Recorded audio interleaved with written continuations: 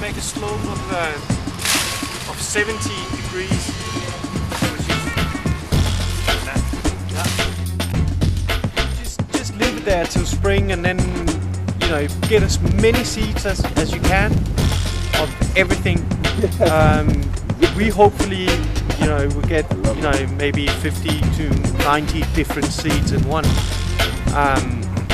and just put them on there, and nature will pick out what plants are good with each other.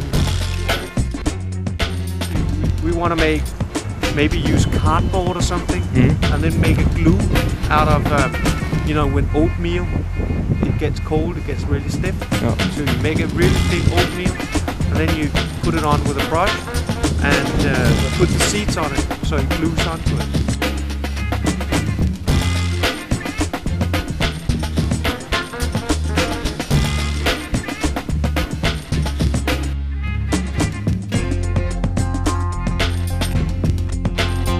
All the roots would hold it, so it won't fall down,